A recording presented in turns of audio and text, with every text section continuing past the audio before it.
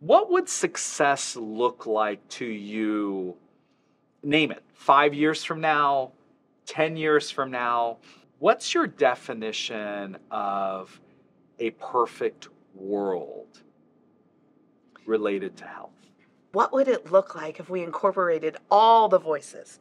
And when I think about it for my community, the indigenous knowledge systems that we bring integrated in every single part from policy, programming, and decision making, where we are valued. We don't walk in rooms where they question whether we're supposed to be there, but instead we are incorporated at every single step.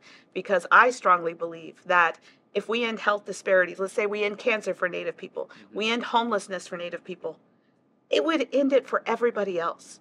It isn't about just one people. When you work and you address that within one population, it reverberates across all populations. Do you believe that in our lifetimes, or your children, my children, our next generation, will we be able to achieve that kind of future?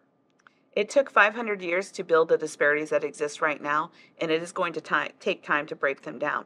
I have a little post-it note next to my desk that says, I sing songs for my children's children, because I know their future is going to be greater because of the work that you and I are doing, that everybody in the audience is doing. Yeah. And we have that opportunity to change in the life cycles of our children, of our grandchildren, of our great-great-grandchildren, to break down these systems of oppression and to realize true equity and justice.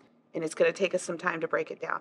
But I have hope every single day because I see the actions of my communities and the support that they bring for the work that I do, the work that you do, the work that everybody in public health is doing. And we have the standing and the support of tribal communities around us. And I know with that, I can do anything.